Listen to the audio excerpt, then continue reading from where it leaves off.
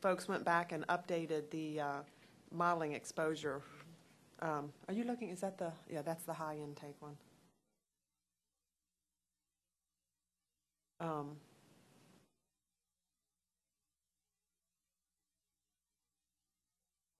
Trouble with mine seeing what.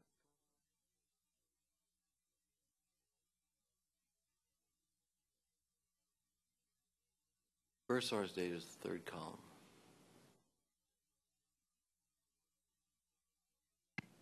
So those are from the biomonitoring data. Those are the 99th percentiles. The Bursar data is the third column. And then it's just the ratio. So what we did, remember yesterday, the points of departures are based on no ALs from the discussion. Now some of those we've put in, just sort of force numbers in. So some have better quality than others.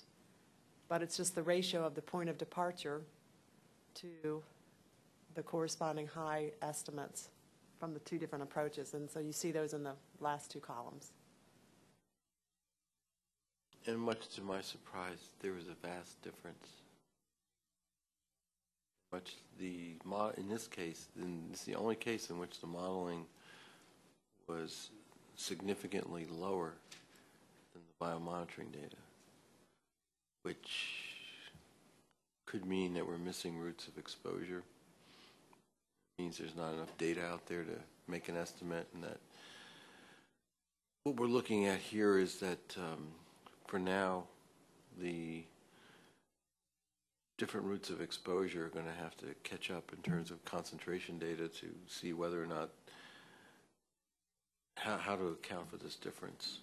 Well, I'm curious too, because these numbers are actually smaller than what the medians were yesterday. Yeah, I know. So I'm not sure what he's done that's different.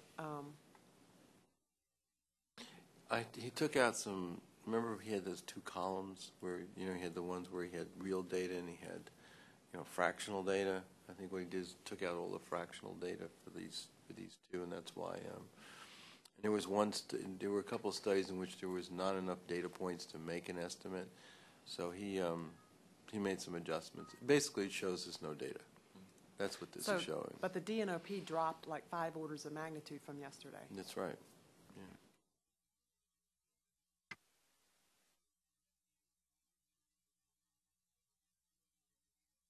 I think the DNOP and DINP and IDP are relatively, I think they're more data poor. And so if he took out a couple of, studies where the data were outliers, that would make a big difference. Right. And I think that's what he did, because he realized it's just not enough data. Another hint that especially DINP might be data poor is that the exposure profile, the pie chart for DEHP looks totally different than for DINP, and I would suspect that the exposure routes for DEHP would be rather similar for DEHP and DINP. And I think we had a look at the raw data yesterday shortly, and that's where he showed that there was literally no data on DINP in Footsta, for example, or so he couldn't capture these routes. So that would explain why. Yeah, and it's partly because the data are, the food data are old, right. Mostly old data, and also not people, a lot of times don't always look for didn't always look for DI. It's like with the PBDEs, they didn't look for DECA, partly because it was harder to do. I'm not sure what the technical reasons were, but it can give you a false impression. So the fact that we've got all the two sets together on this table, I think we really need to have a strong footnote. I guess we should still include it in the same table. Yeah. Those three values, but they need to be strongly footnoted. Again, it goes back to in essence, it goes back to the points we made about some of the toxicological weaknesses. Where more data is needed because there is a deficiency. The only difference is at least there's some biomonitoring data to give us some degree of confidence as to where the margin of exposure may sit. So, at least for pregnant women, so therefore at least we have some, at least we're in the right ballpark. We just are not sure how many players are going to be on the field. But on the other side, the ones that we have more data-rich exposure modeling cases, that's remarkable agreement between the That's- biomonitoring and that's the that. And this point. was the absolute worst case, right, Right. for the high intake estimates. And that's why we think we're just data poor, because if there was an inconsistency among all of them, then we'd have a bit of a problem looking for, associations or even identifying whether or not what's the reason for this dichotomy. But we're just looking at data poor situation. Again, is a good recommendation for these chemicals.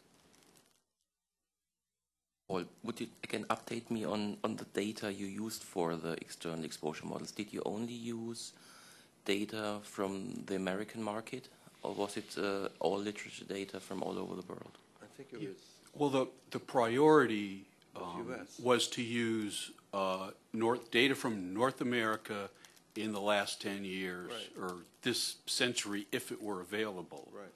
But in many, most of the food data is from Canada it was the 90s, I 90s. guess.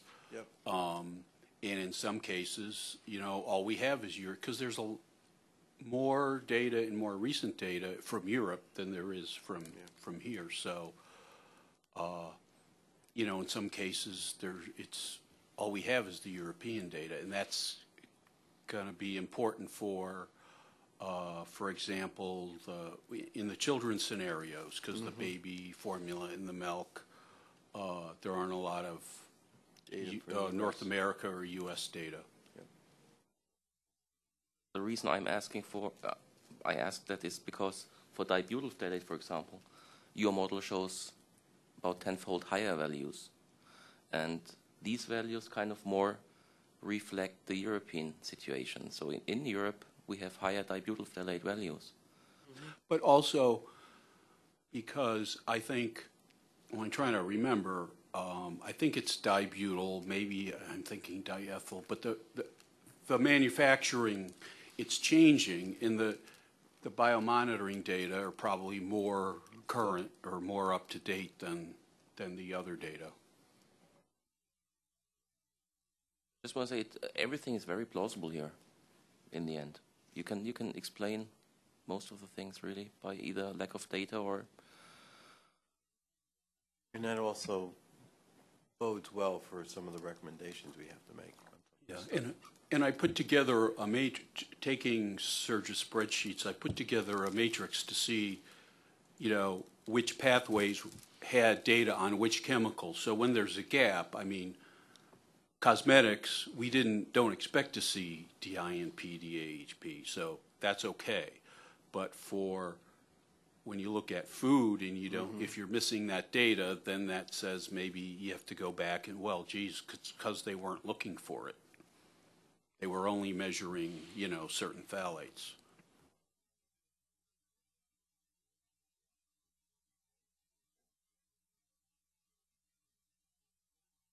I think we're okay.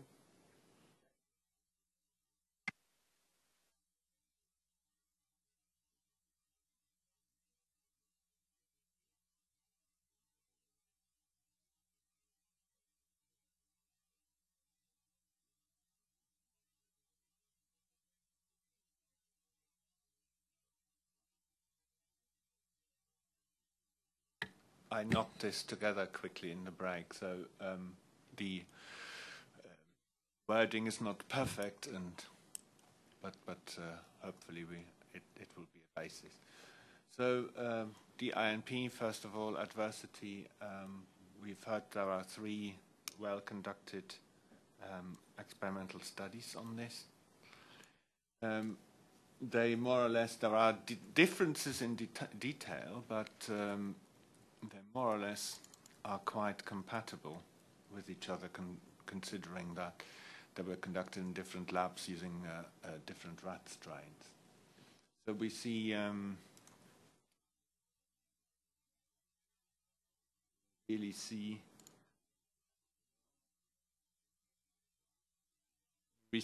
suppressions of fetal testosterone production and changes in anogenital distance.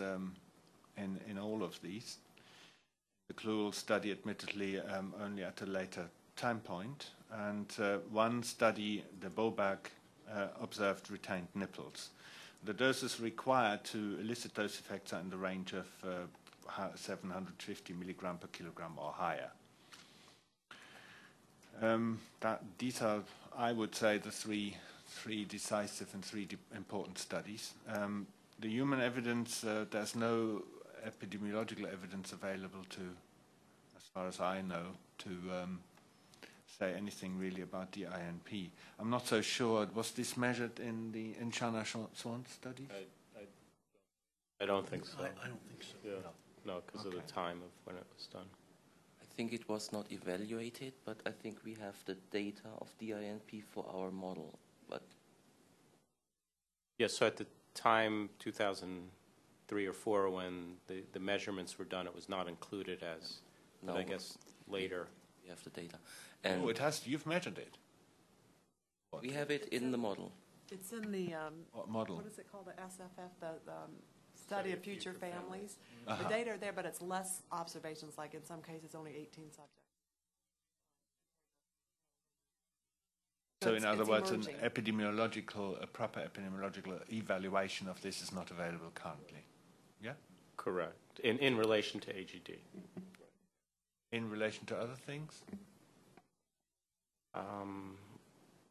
Other things in the developmental reproductive realm, or there, no. I mean, it hasn't been measured. It's being measured now in epidemiologic studies. But I think samples, because it's kind of come online in the last year or so, let's say, there's not enough data points yet for association studies. Whereas I think with the doses required, I would put it are in the range of 250. That's what we have seen in the. So did you base this assumption on the Boberg and Hanna's study, or? Yeah, this you see, I've knocked this up roughly. I mean, this has to be investigated in detail. But what I'm trying to say is that this clearly is one of the less potent phthalates we know of. And I will modify this for you. Okay. Right, the next one, human relevance. The effects indicative of androgen insufficiency in, well, these are indicative of androgen insufficiency in fetal life in the rat, and these are currently generally to be judged to be relevant to the human. We heard some evidence on Monday that would cast some doubt onto that, but the payoff, or say the trade-off, would be that what we heard on Monday, no, on Tuesday it was, would highlight the importance of neonatal exposures more. So it's swings and roundabouts, I guess. I would say that well, in the absence of evidence to the contrary, I would judge this as relevant to the human. The weight of evidence. If we look at the Klimisch scores, I think these studies can be judged to be reliable without restriction.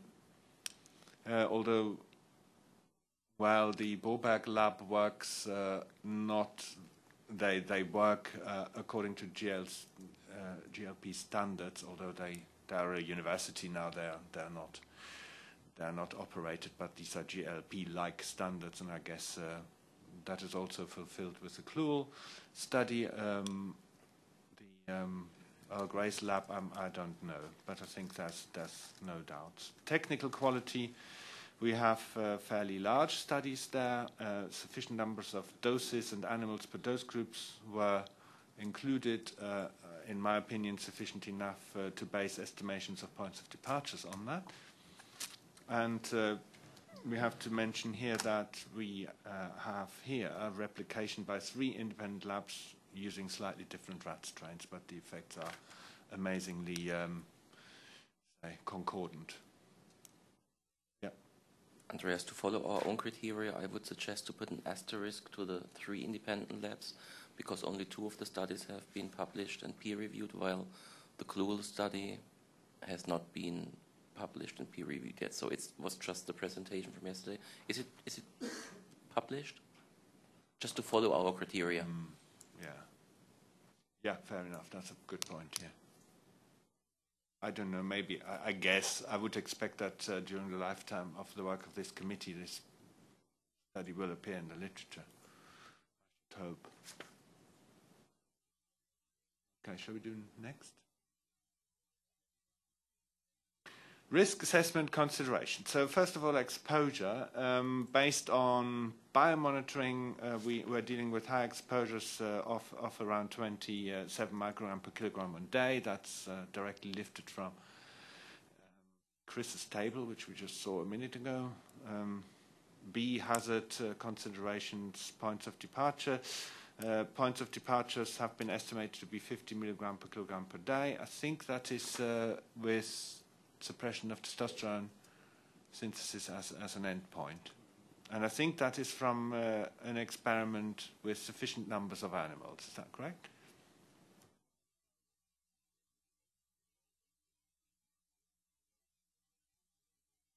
That's data from the Lowell study, I think. Yeah. Maybe that could be refined by benchmark dose consideration. Yeah, I mean.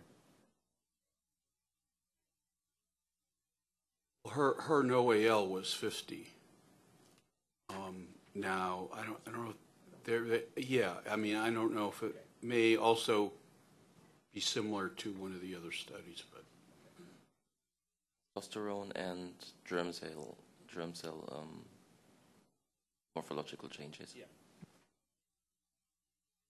So then, taking on board what is in Chris's table, the margin of exposure, looking at high exposures, which we have to do now. We have to do base this on reasonably worst case assumptions. The margin of exposure is 1800, and one could argue, and there's a precedent in the literature for arguing along those lines, that in consideration of the severity of potential risks, you would want an MOE in the ballpark of 1,000. So this would be, you have to have only a doubling in exposures to reach that gray zone. The consideration that drives this now is that DNP is slated to replace DEHP with which the concern now is that this will reduce the margin of exposure further. Then move on. On the basis of that, the recommendation would be, so in view of the present MOE and the anticipated reduction of this MOE for future use patterns, as well as the potential gravity of effects for children, it is recommended to implement a permanent ban on DNP in children's toys and care products. This could be worded better, I know, but that's a suggestion which we need to discuss, or we discussed it yesterday already. And will this be expected to reduce exposure to children? I do not know, but the experts can quickly say that.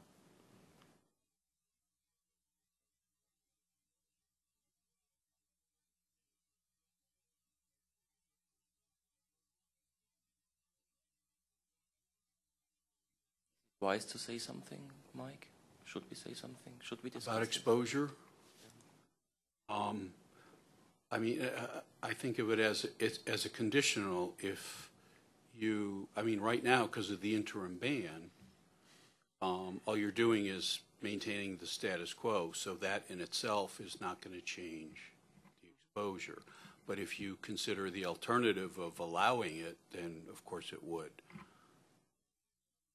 Yes, I think that's a terribly important point. We have to consider here what the consequences would be of removing the restrictions.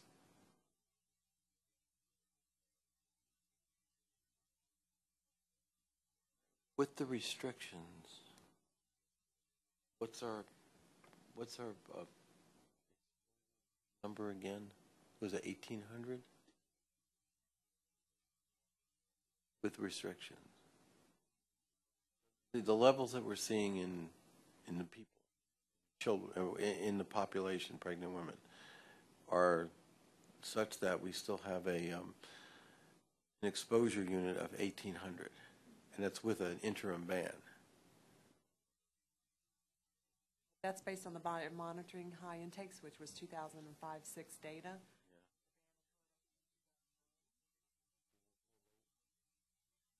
Well, the ban went into effect, I mean, you're talking about toys and child care articles. It went into effect in '09, February '09, I think.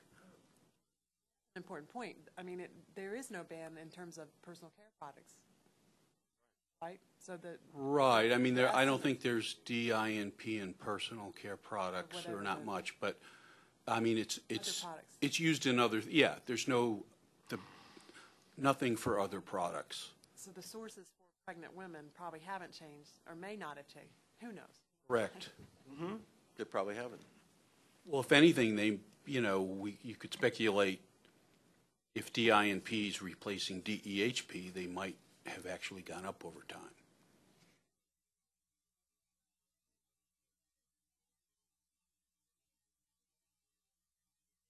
But I'm wondering, because we're doing this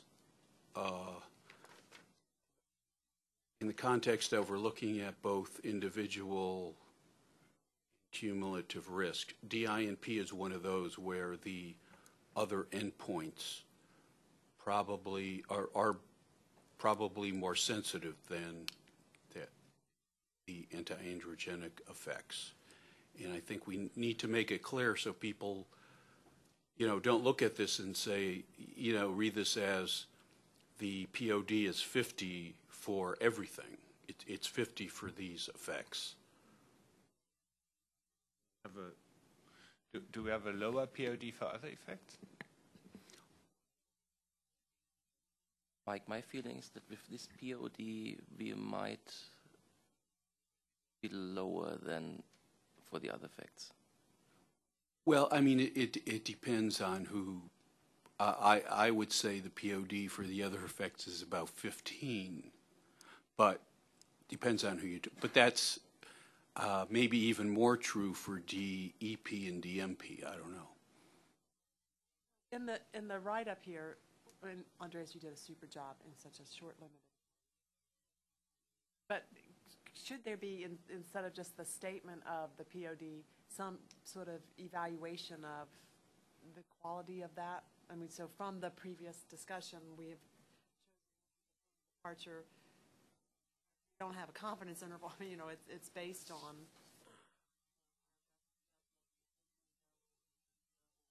points or whatever, some kind of a qualitative. What? Holger? Mostly. Okay. We need this here because I think we already did the discussion for the tox studies on the slide before. Yeah. I don't think we need it here. But the question I have, okay, go ahead. No, continue. My point was, though, that, chosen a point of departure based on something. It didn't just come out of the air, and it needs to be clear how solid we think that point of departure is from the earlier studies. And if that point of departure could actually be reduced if other endpoints are considered, then I think that's the kind of evaluation that would be helpful at that point. But then again, that would be swings and roundabouts. Mike just informs me that there are lower PODs for liver effects, but for these, probably you wouldn't demand such a high margin of exposure. True. So they would cancel, but it's just, I was just thinking, we're looking at this as a single piece, and I'm trying to look at it, what's the context? I just want that to be clear.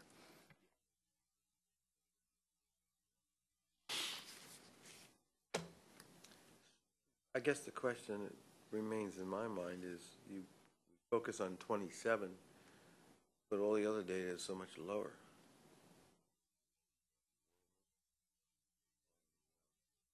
Our calculations. Bursar's calculation. So there's a dichotomy. There's a factor of 10 differential. Is that because of lack of data? Or?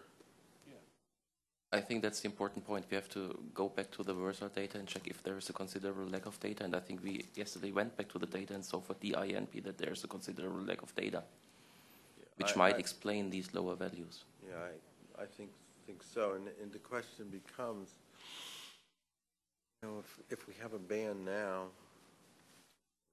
27 come from? That was my question as well. I the think, hell do they I come get this from? right? The biomonitoring data this 27 is based on, 27 microgram per kilogram per day, is from before the interim ban came into effect. But that's the important point. I think what the interim ban is for toys. It's not But an not interim for- ban for the products that have exposed the pregnant women.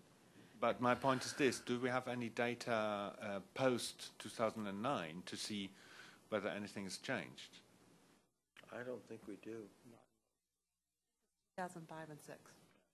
2005 and 6, the Verser data is whatever is available, and it's not going to be 2009, that's for sure. The Wormuth data is what, 2003? I mean, something earlier than that? Since the publication is 2006. The German data on the specimen bank data indicates that the DINP, at least in Europe, is on the rise, and DEHP is on the fall. I think similar. If Where do you get that data from? Where's that data available? Because saying it's on the rise, it means Andre's point is well taken. Where's the data to show that? data on the German Environmental Specimen Bank, that's archived urine samples, and they have been analyzed until 2009. That's the last data set. And published. And it has been published, yes.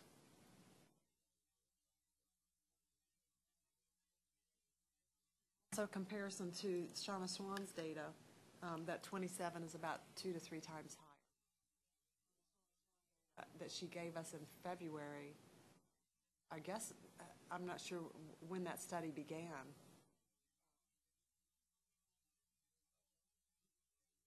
When it began, I think 2002 or 3, or that's when those urine samples are from, but I'm not sure if there were So it's old. additional ones that were collected later. I don't think so. If it was just from the pregnant women, then it would definitely be before 2004. Yeah. But I think the key argument in any case, despite all the detail, is this. So this product, this chemical is designed or slated to replace DEHP in the critical object we're talking about, children's toys, which can be mouthed, etc., etc. Probably not so much in personal care products. But therefore,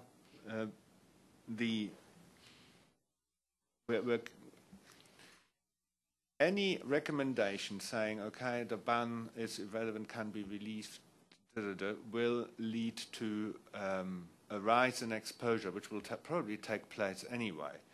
There are doubts, I know, whether a ban in children's toys, etc., will have any effect on halting this uncomfortable trend in exposures, but I think, judging against this general trend, it would look rather weird if this panel would conclude, oh yeah, nothing to worry about, let's release the ban in toys. You know, the message should be, in my opinion, something needs to be done to stem this rise in exposures. And against that background, then to say nothing should be done, no recommendation here, no action, would seem rather, shall we say, incongruous. That's what I would argue is the main argument.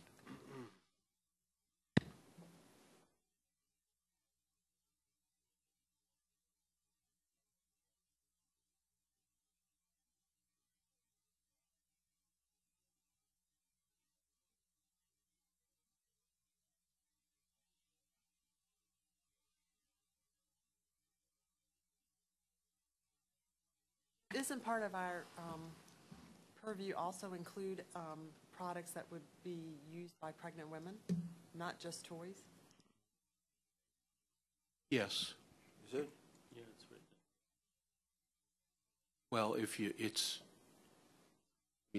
the wording's in tab 12, but it's you're supposed to consider all of those things, and I think what they're getting at is exposures to the mother, and that would include exposure to the kids' products. Although, how much is that going to contribute to the mom is another issue, but. You're not talking about No, well, other we're looking products. at total exposure to the mom, and I mean, including everything, including personal care products, and including the mom's exposure from the children's products, like the toys and so on.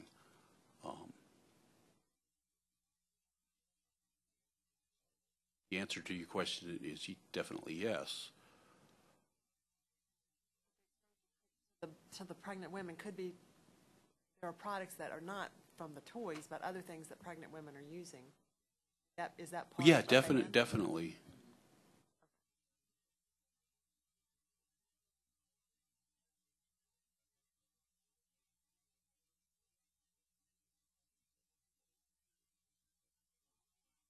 So if we demand, if we're looking at this from the point of view of DINP being a ban in children's toys, continuation of the ban, or maybe becoming permanent, are we then, as a consequence, because of the fact that we're seeing these kinds of exposures, or at least these potential exposures in pregnant women based upon the data we saw, are we by inference saying that should be banned there too and somebody else should pick it up?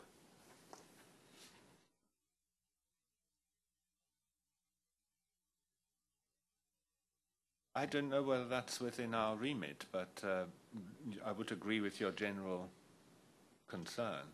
To me, that's more of a concern than the toys, because it's clear that the frequency and the behavior and the potential contacts are much greater for the pregnant woman, and as a consequence, for fetal transfer and postnatal transfer. So I'd be inclined to want to see if we're going to make a recommendation, we make a recommendation that hits the target. Well, I think our recommendations are directed to CPSC, and what they can do is limited, but so we can't make a formal recommendation about this, I would guess. But I thought that was in our charge. But we can make a note on that, noting this and flagging up the need for perhaps regulatory action by other competent authorities. Mike, how could we handle it? Is there a way of handling that? Well, I mean, they're strong enough without. You can, I mean, obviously, you can recommend whatever you think should be recommended. Some of these are things that CPSC couldn't do, but you could, however you want to word it, as a note, as a recommendation to the broader regulatory community, that to put everything in context, that this is only part of the problem and we can only address certain exposures. That be done by two things. One, adding another question at the end, the sort of part that says something about exposure to children, but then also adding something, a parallel question to exposures to pregnant women. But then answering those questions by going back into the exposure modeling data and those pie charts and saying, it appears as if a primary, 75% of exposures come from whatever. So it gives a very clear statement about what kinds of products would be very impactful in terms of.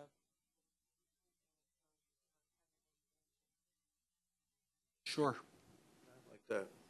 I think that would be doing justice to the analysis. And I guess in terms of process, I mean, these are the criteria for making these recommendations, but it's not the recommendation itself. Or the bottom, well, or it is, okay, and yeah, they certainly could be crafted in that way.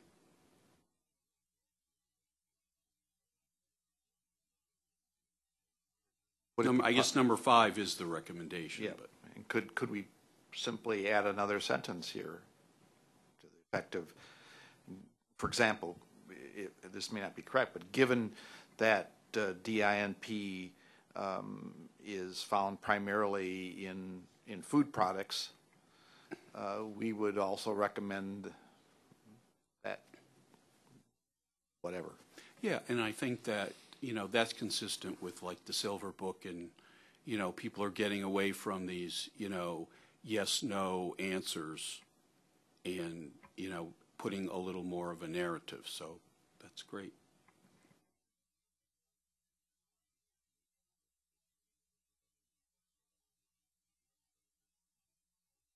Something, But Chris? based on the poor data, the poor lack of data or whatever for the DINP, would we be able to say something modeling, or are there such high? Much.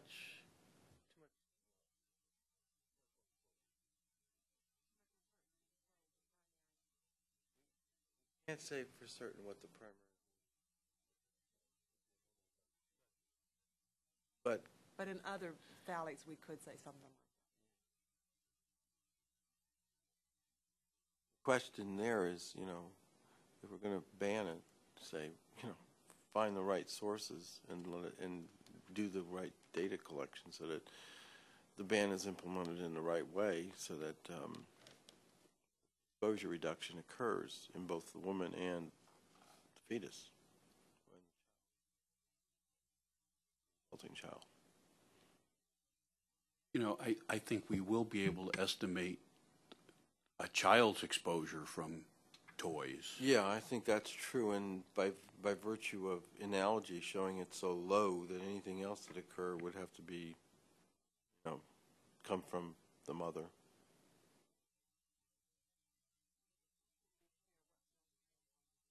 Initially, no, until some data collection was made.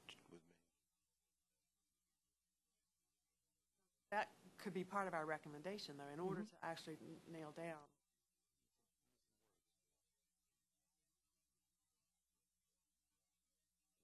I can provide some words for that.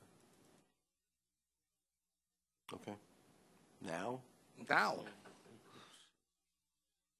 All right. Let me see if I can get my head straight. In consideration of a ban, either permanent or maintaining interim, clear that there are exposures to pregnant women, but that we don't Wait a know. minute. I'm a hunt and peck. Oh, okay. All right. Well, In consideration of a ban. I can sit here now for hours and think my words out really well. Consideration of a ban. Okay. There are high exposures noted or documented for There are pregnant women. high exposures. Documented for pregnant women. Period. Thus, in addition to consideration of banning DINP children's toys. Wait, back up. There are high exposures to pregnant women. I should write it down, man. It's easier. All right. Think slower. Where are we now? Well, look up there. And there are high exposures to pregnant women.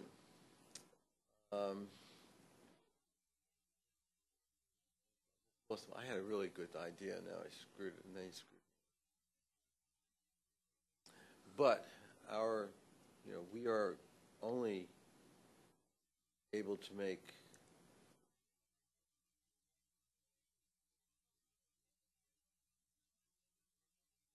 recommendations about ban in children's toys.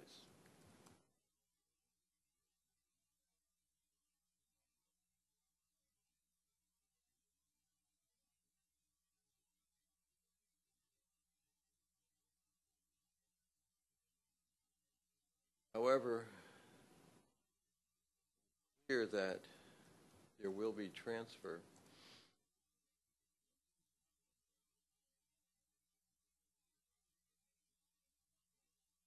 of DINP. Mother, fetus or child?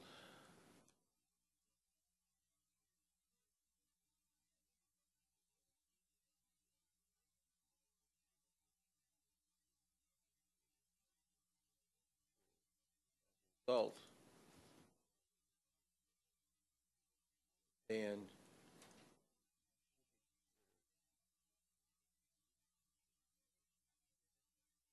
products by pregnant woman.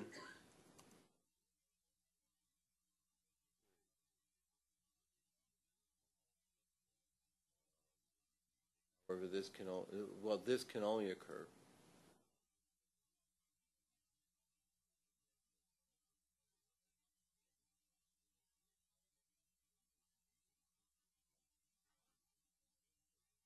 once the roots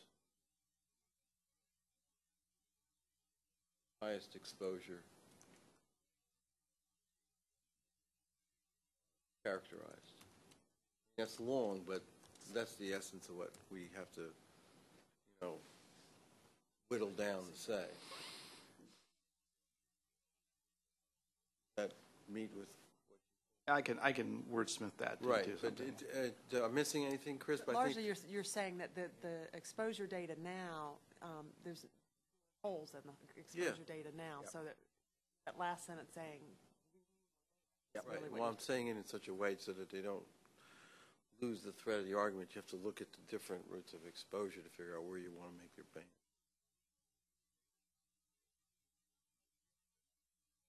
Document, if we have such a comment at the end of other little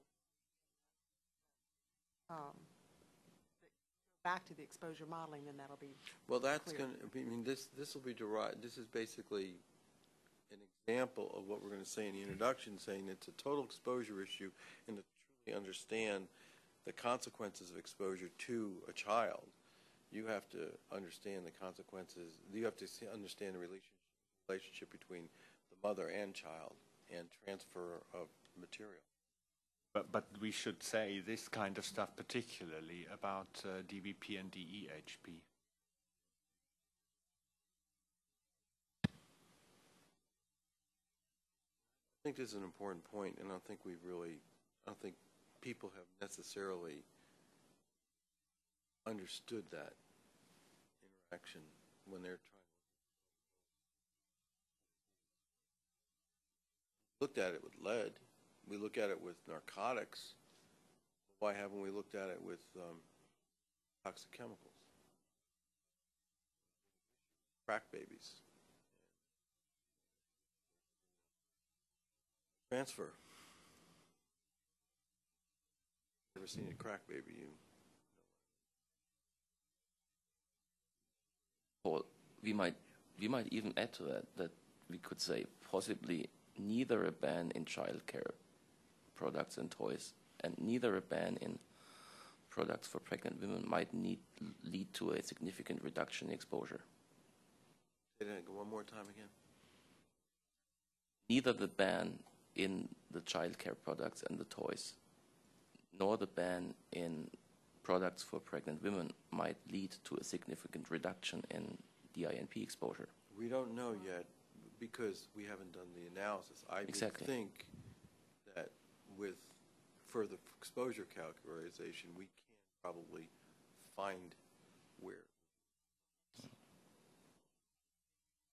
Because we've seen for DEHP that the major route of exposure is direct or indirect ingestion. Right, right. That comes from mother's milk.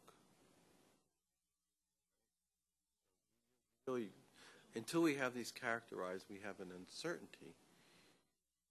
Uncertainty truly needs to be reduced. I think make the statement that you clearly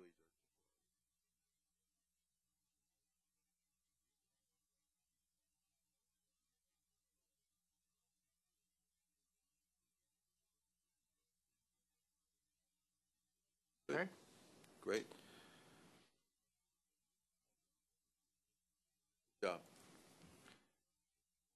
Okay. What I'd like to do next is start the next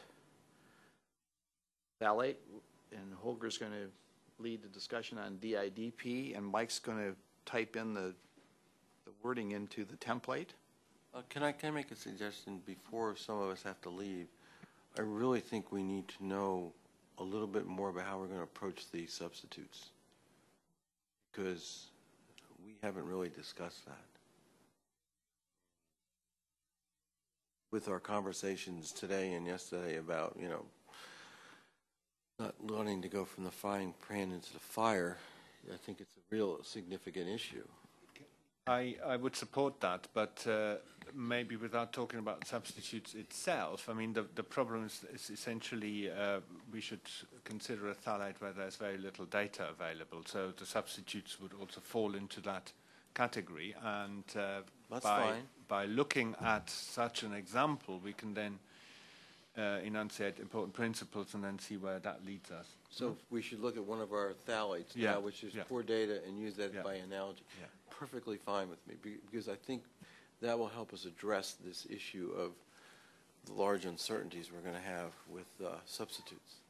As we pointed out yesterday, we see this as a kind of exercise. So we have done the exercise for one sort of, for DINP now. I would really support going over to, let's say, DNOP or DIDP, for example. Okay.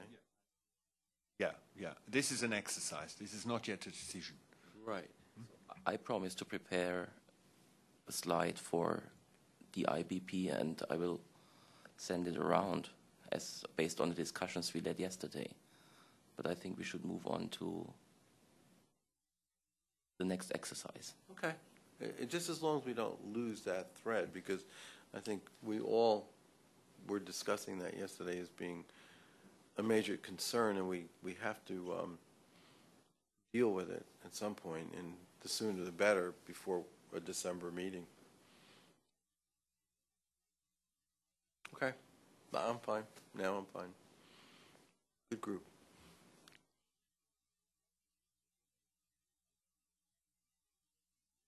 On to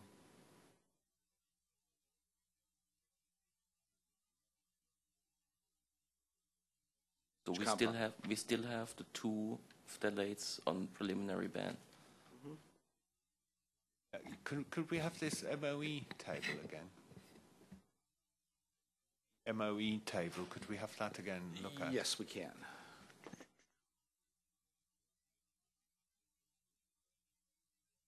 That's why I was going to go to DIDP next. What we're doing, DIDP? DIPI. That seems like an easy one. Okay. Or you choose. Either one of them seem.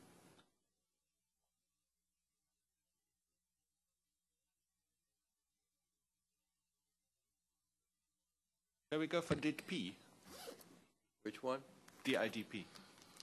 Just the DIDP. Yeah, we should go through the IDP. It actually is analogous almost to DNO.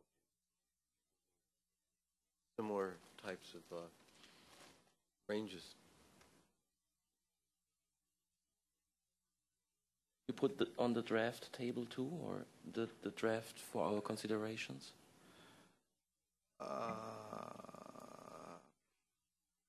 Fortunately, I don't. Well, I can give you something, but it's not.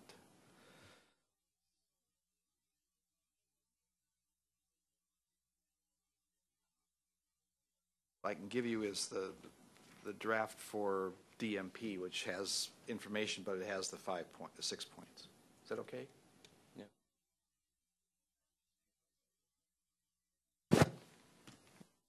Hey, Mike, are you prepared to take notes to fill? Okay, good, thanks.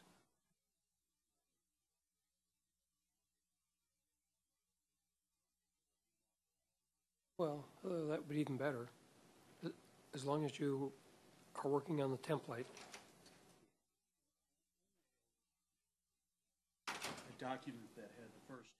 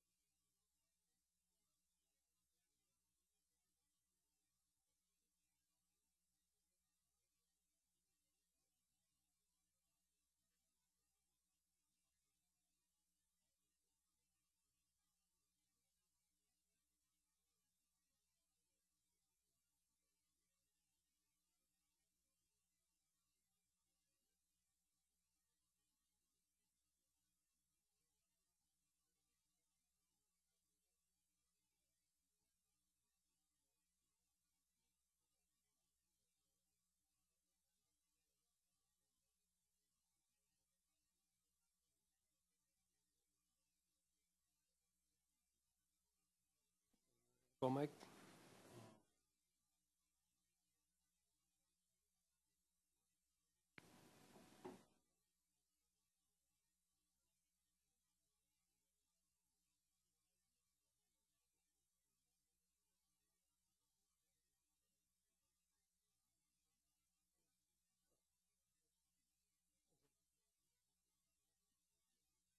Good, so we should try to list the studies in animals that we can regard as relevant for us. And I think here, although we have a European Risk Assessment Report on DIDP, Mike, I think we don't have much data here supporting or finding effects on the androgen-regulated pathway for DIDP. So that would be Bern and Phil again to jump in and tell us something about possible studies we might use. So you're saying it hasn't been tested in appropriate experiments? Or has it been tested and nothing came out?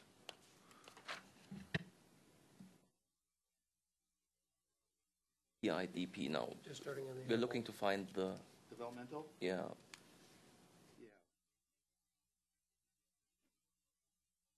There's only one study, large numbers of animals per dose. They found a slight but significant increase in the age of preputial separation at 300 milligrams per kilogram per day, which would make a NOEL of 150. In the paper, they didn't consider, although it was statistically significant, they didn't think it was biologically significant. So, make of that. I mean, again, it's one of those endpoints that's part of the phthalate syndrome. Slight, but statistically significant effect. One study, large number of animals per dose, large number of doses. But has dosing taken place during the critical period? Yes. Yes. Okay. GD1 to PND21, so yes. Right, yes. And have those other endpoints, AGD, nipple retention, etc., been evaluated and looked at? Yes. No observed effects on AGD or nipple retention at any dose. Okay.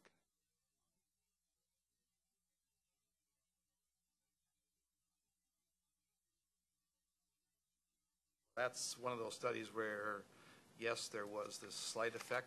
It's an endpoint that's looked for. One study, good study.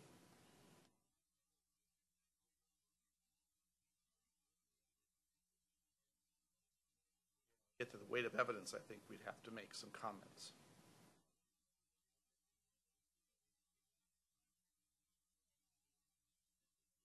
Slight. That's their term.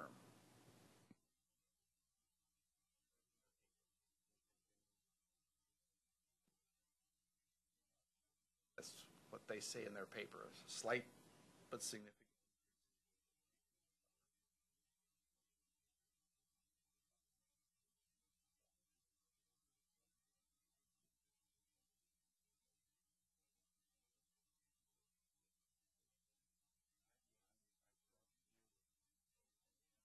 I don't know. I guess it could mean, I mean, I don't know the animal literature or the terms that much, but, you know, let's say you were using this as a corollary of pubertal development in humans. You know, a slight or small delay would be, you know, maybe a delay of a month versus a clinical delay of 12 months in a child or 2 years. And probably in this case, right, they're talking about delay in timing. Timing, yes. Yeah, so. For that, do you, from your experience, have a feel for what that might mean?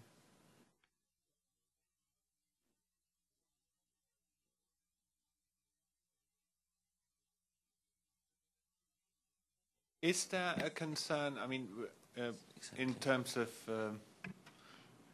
read across, Holger, I think you might be able to understand this.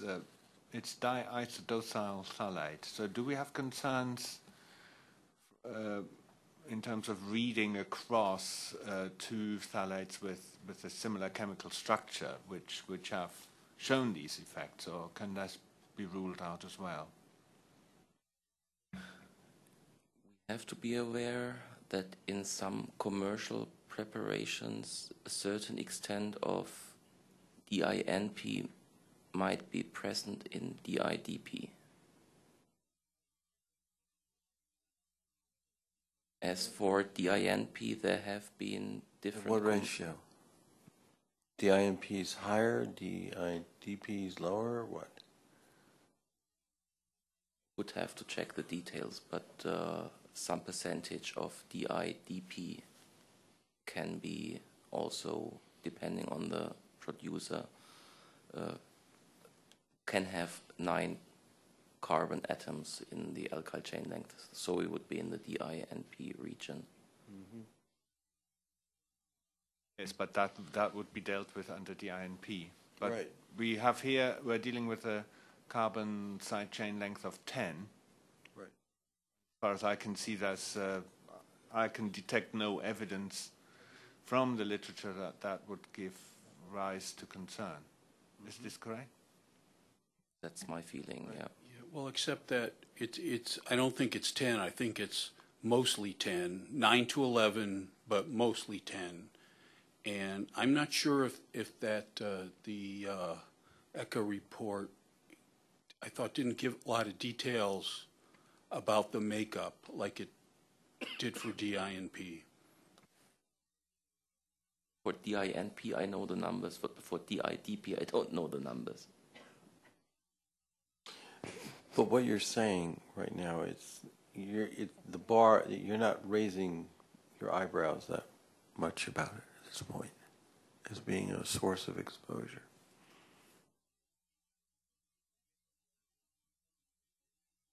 Mike, just to clarify, that was a 2-generation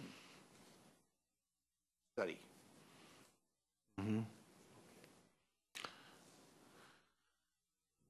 So is the potency low or high in your mind? Having in mind both the literature that has been compiled here in the report and the presentations from Earl Grey 3 meetings ago or 4 meetings ago, we might face the same issue like with DEP, so we are on the other tail end of activity. So I would say, if at all, there would be small activity. Mm-hmm. And I think Earl, it's a 2-gen study, and I think Earl would say that it might not have the statistical power to detect these subtle effects. If there were subtle effects, probably won't see them. So that's what I try to say. We are at the other side of the carbon chain length and the tail end of possible effects. I mean, not to mention the branching. Mm-hmm.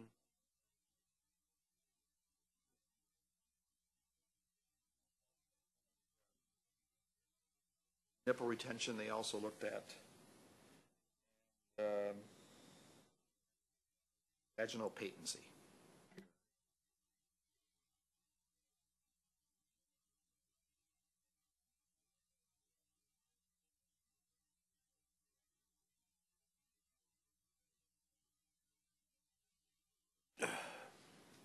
So we would have minimal concerns there, is that correct? Would that be a fair summary? At least that's what I'm getting from this. Bernd, what about the Exxon study? It's in here. How do we deal with this one? Where is it? The IDP. I think it's on your part of the list, is it? Well, there are two other reproductive types. The IDP.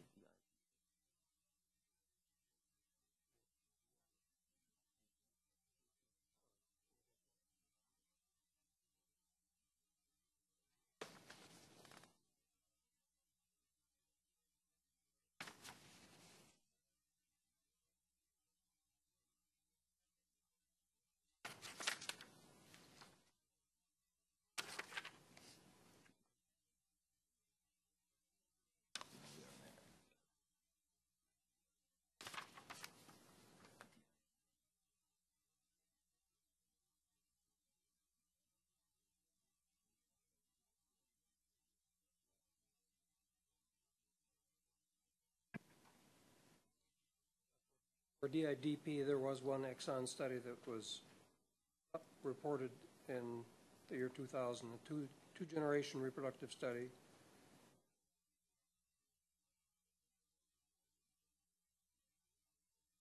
Done in rats in the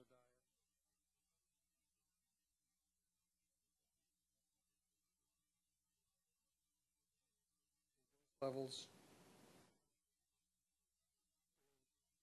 from about 400 to 800 milligrams per kilogram per day. No adverse reproductive effects were observed in either two-generation study that they reported. Caused decreased weight gain and increased liver and kidney weights in the adults. So no adverse reproductive effects in a two-generation reproductive study that was sufficiently designed. Multiple doses, dose levels up to toxic, non-reproductive toxic effects in the adults.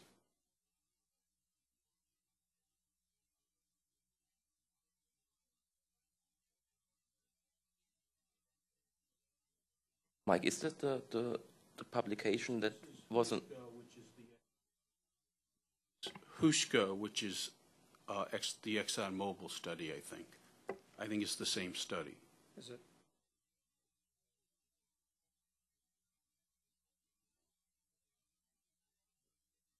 Trick is, can I find the appropriate tables?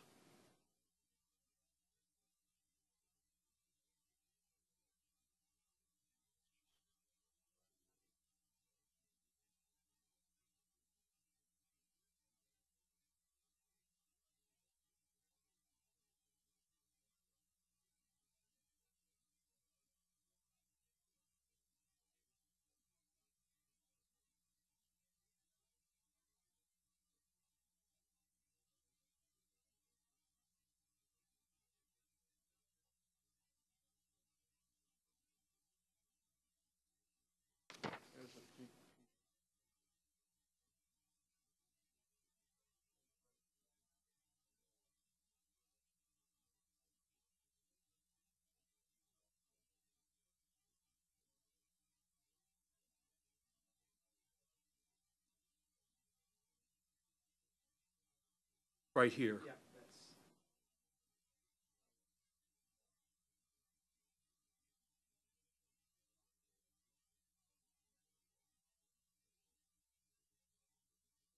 Well, compared to the control, about a day. Control is 44.7.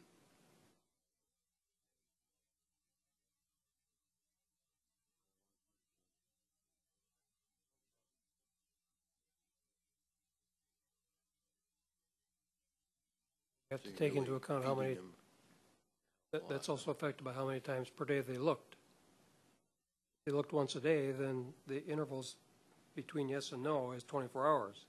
If they checked every 3 or 4 hours, it would make a big difference in how these data are interpreted.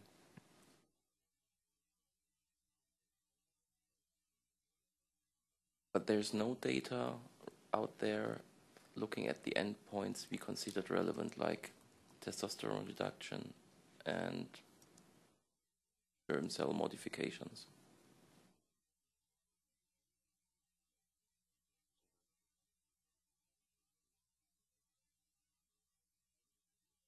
I think, I mean, that maybe whoever writes this up has to back this up by detailed considerations, but for the purposes of our discussion here now, we can conclude that the criterion of adversity is not fulfilled. Not fulfilled. Not fulfilled. I would agree. Totally. I don't see about testosterone. Okay, that's my fault then.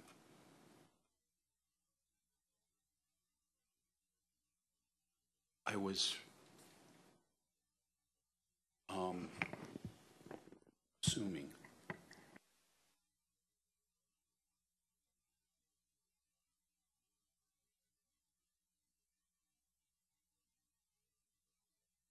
But if you have this situation, I think that warrants special attention now in terms of the technical considerations of weight of evidence. Whenever you have a toxicological study that is a null, that doesn't produce any evidence for effects, you want to be very careful to checking about the technical standard to safeguard against the fact that we're dealing with a false negative here.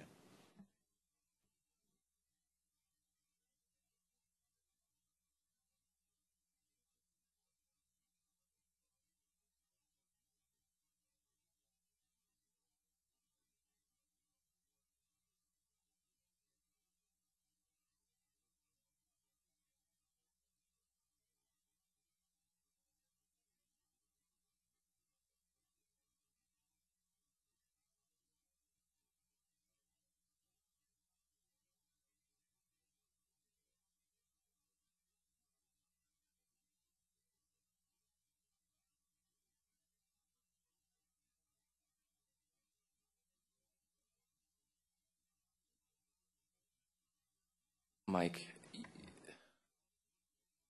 about the composition of DIDP.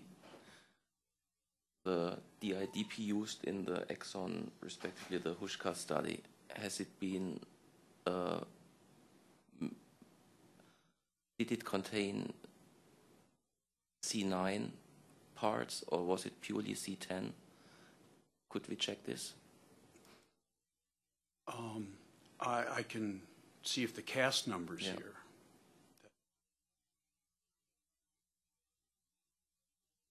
But I mean, I couldn't find, like with DINP, the cast number, depending on what that is, there's slight changes in the composition. But for DIDP, I couldn't find any information to that effect, to cast numbers. Obviously, one of our quality criteria and the weight of evidence has to be, we've forgotten to say that the purity, the chemical purity of the material tested had to be ascertained. I know it sounds very trivial, but often it's... I'm looking for the... Well, yeah, well, it says two different cast numbers. I'm trying to find which one they used in this study. I'm looking for the materials.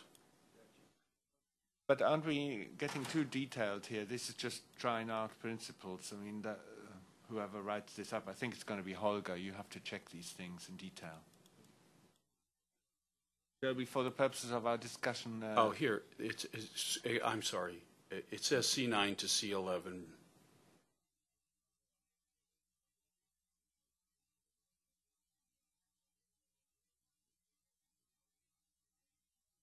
You see my problems? Yeah, sure, I do, yeah.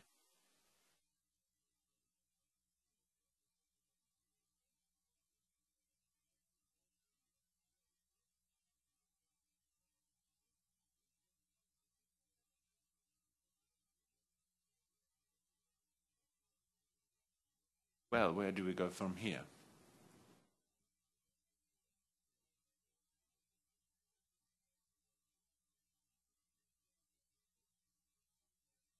I definitely would like to know how much C9 has been in this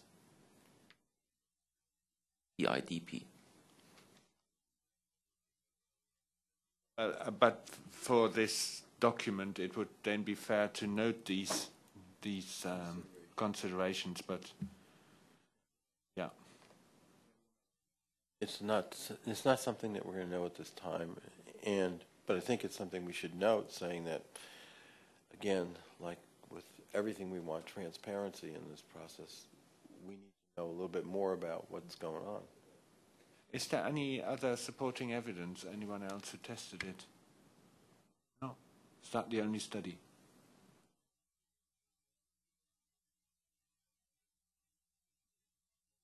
To my knowledge, in Earl Grey's group, the different types of DIDP have been tested, but the results have not been published yet. Mike? Oh, okay, I wasn't clear on that, yeah. And I don't know how different the two types are. But whatever, I mean, whatever C9 is in there, it's a small, I mean, you know, it's not a, I don't think it's a big fraction, but we don't really know. But I mean, our lab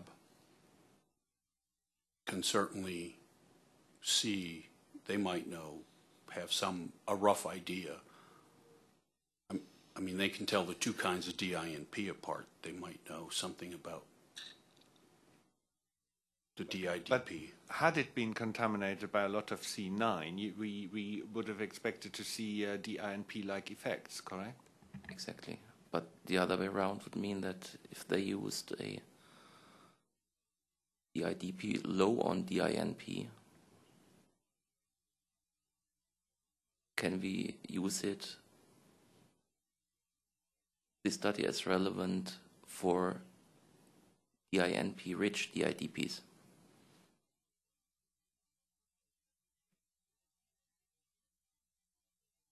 I think one would then have to conclude by referring to results with DINP that there's a concern for DINP-rich DIDPs.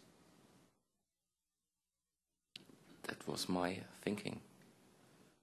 But this doesn't anywhere, because here now we're judging the qualities of DIDP. But we have to know, to consider that some of the products on the market might or might not contain significant amounts of DINP. I think that's an issue well beyond what our charge is right now. And I think it's something we can note.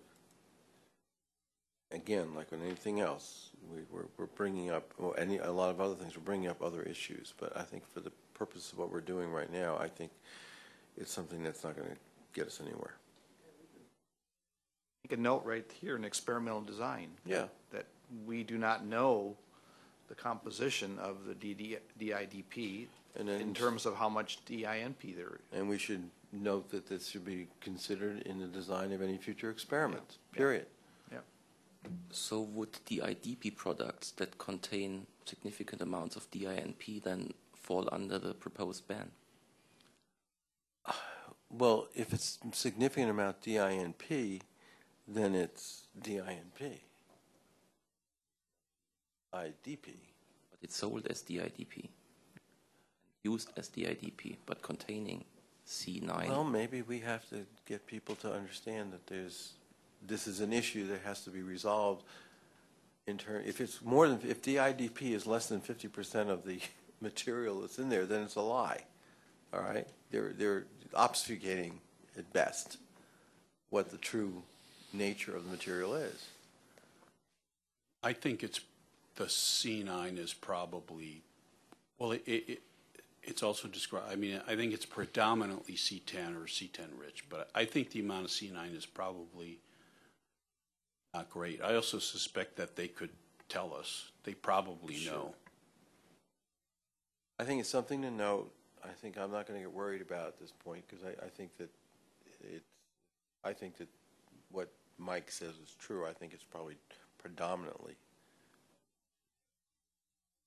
But it's something to note, just so that we don't get other products that are shipped in from other countries that may not have a labeling on it that's appropriate.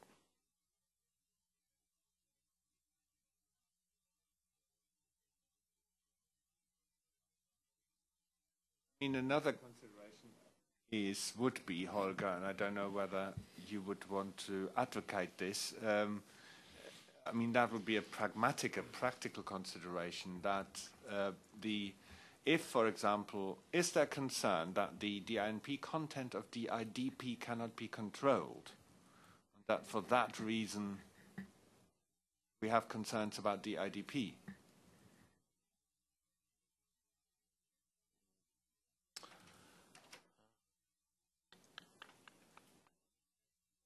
Not a product specialist, I don't know. I'm getting confused with that. Where are you ending up? Well, the IDP is currently interim banned.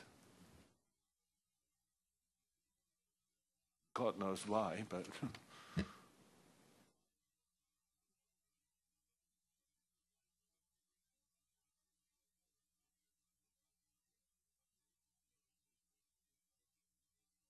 The issue is this: on the basis of the data available to us, there would be a consideration to say no justification for interim banning DIDP. Agreed. But if there's concerns that the DINP, the C9 content of that product cannot be controlled, then this would have to be judged in a different light, I would say. I think that's a very fair statement, and I think that, again, manufacturers would have to demonstrate that the majority of the material in there, if we were not going to ban DIDP, it has to be demonstrated that DIDP is the majority of what's in a product, and it's not DINP as a mask. That would be fine, because then we can say what we want, that DIDP should not be banned. I guess that's the point here, isn't it? That's the point, yes. I think it's the point, yes. I agree with that point. Because we cannot propose a permanent ban on DINP, regard DIDP as not critical, and allow major parts of DINP in DIDP. Yeah, I totally agree. So, again, it'll have to be demonstrated that in toys that are in toys, that if you're using DIDP in toys, this is one where we get right to the heart of the matter. It has to be demonstrated that the material that's used is DIDP and not DIDP with a contamination of a lot of DINP. I mean, that would work. In this piece of law, there is a concentration threshold specified. I think 0.5%, isn't it? So these bans, permanent or interim, only apply if the products contain more than 0.5%. Yeah. So if you were to use DIDP, would you exceed that concentration level of DINP? I think that's the key question. So if the DINP content in DIDP would be 20%, this would lead to a margin of 2% in the final product. We don't know. I think the better way to phrase it is it has to be demonstrated by the manufacturer that if you're going to be able to use DIDP, because we're not going to continue a ban on it, it has to be demonstrated that DINP is not a major component of that product by virtue of the fact that there's a range from 9 to 11. But that's the solution, I think. The use of DIDP in the product must not exceed the DINP concentration of 0.5%. Because DINP is banned. Does that work? Yeah, that would be logical, I think. Shall we therefore then recommend, as long as that is guaranteed, the interim ban on DIDP is not justified? Fine. I think we can do that. Yeah. And I think it's a very specific recommendation, and it's actually something concrete that manufacturers can actually adhere to and demonstrate in their products. Correct? It's not fuzzy. But also, I mean, in testing, if they test, right now, they test for DINP, and the cutoff's 0.1%, but the point, it's either above it or it's not. Mm-hmm.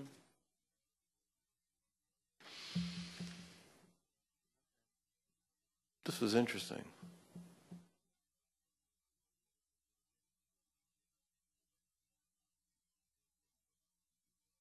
So we would point out that we propose to lift the ban on DIDP, but also point out that we still have to keep the limit of 0.1, or is it 0.1? 0.1%. 0.1% for DINP. Okay. Less than 0.1%. That works. So does this mean then that the toxicology data that we talked about, which led to a point of departure of 150 milligrams per kilogram, is suspect, and so we can't use that? Is that what we're getting to? No.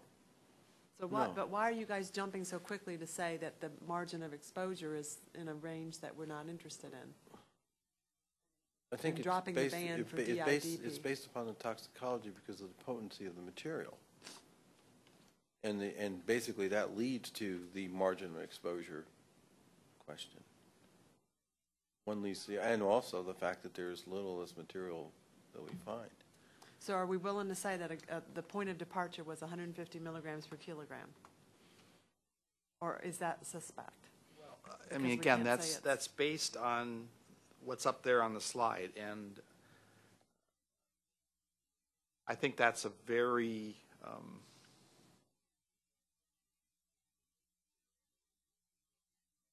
that's a very weak data on which to base a point of departure. So just in terms of process, are we saying because it's a weak data in terms of point of departure that we're not going to look at margin of exposure? Or are we going to go ahead and say? I think the margin exposure in this case is not the major issue. The major issue is the points that were raised before about the potency. And the fact that if you want to put exposure into it, you know, even in pregnant women, the concentrations are relatively low. At the 95th 99th percentile. Biomonitoring.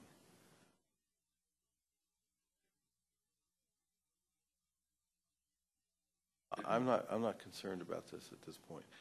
With the proviso, and I think it's well articulated by both Andreas and Holger, that it doesn't exceed 0.1%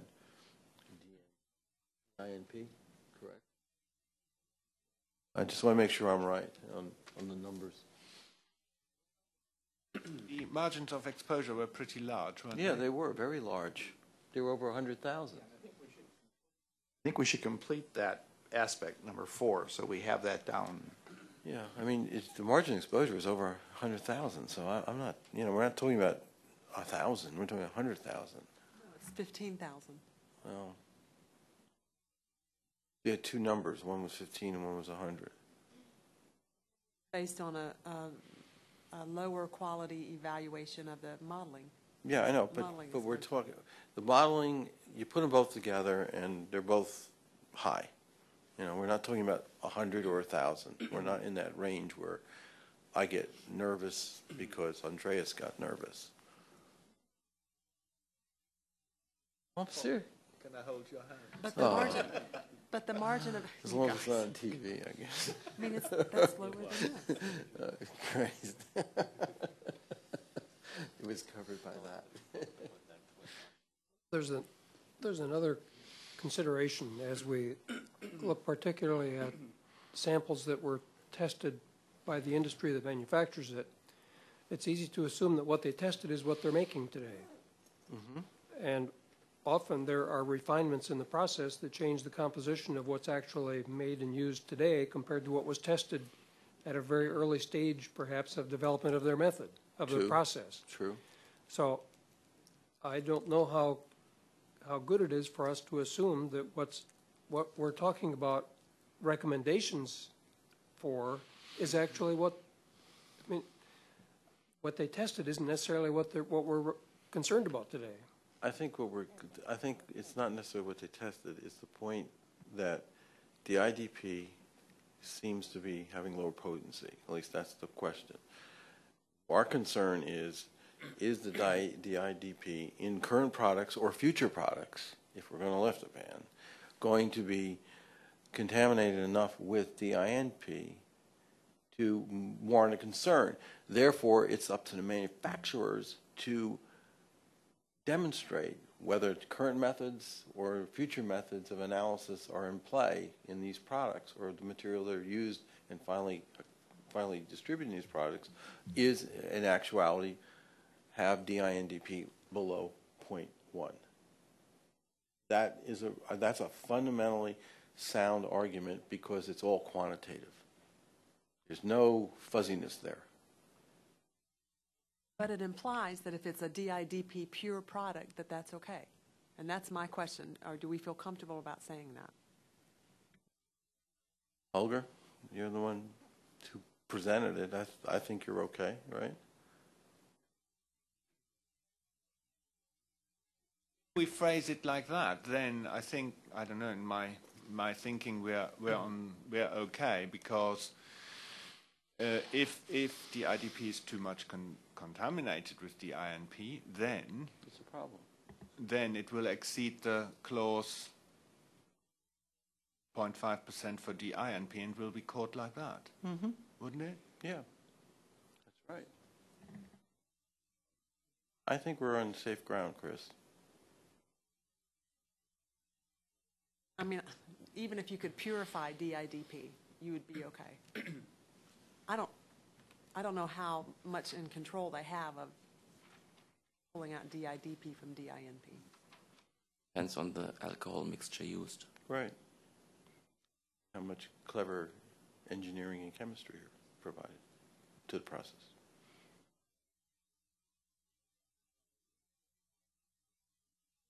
Yeah, I think you're right. I think we've come up with a reasonable solution to this. I think we needed to make this distinction. Yes. For DINP and DIDP. Yeah, absolutely. Excellent. Herb. I have a separate question if we finish with that. But so in the recommendation, would you recommend more toxicology studies, or do you think this study is sufficient? Clearly, it's from a reputable source, isn't it?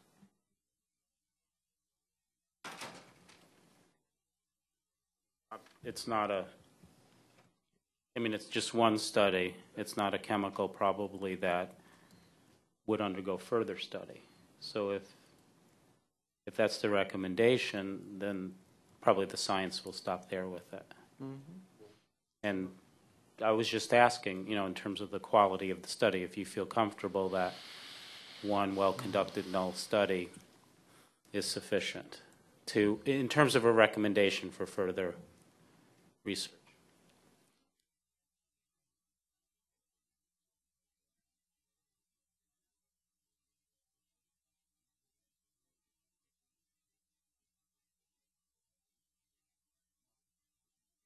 Yeah, I mean, that might be the limitation.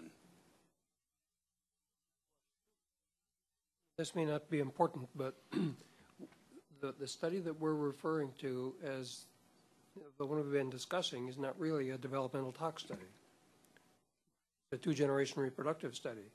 So to answer the question of do we have enough information, we don't have any developmental tox data in a study that's designed specifically for that. And it may well be that if you were to design a study to evaluate the reproductive toxicity of this, because the dosing would be a shorter period of time, the dose levels might actually be higher. The maximum tolerated dose, the IDP, might be higher in a developmental tox study than it was in a longer exposure reproductive study. So I think the answer is we don't have a study for developmental tox assessment in the standard protocol sense of it. And you would make that as a recommendation? We might make it as a recommendation, but it also bears on the weight of evidence. There are no developmental tox studies. There is a reproductive study that was fairly well designed, but there are no developmental tox studies. But this, now it gets interesting. Bernie, would you think a properly designed development tox study is necessary?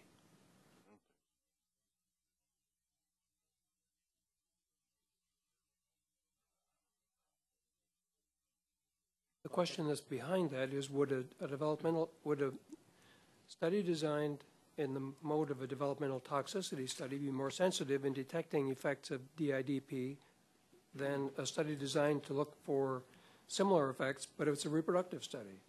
I think the sensitivity in a developmental tox study might be a little bit greater. And keep in mind that this 2-gen study was done in the feed. You would not do that mode of delivery in a developmental tox study. It would be an oral gavage exposure.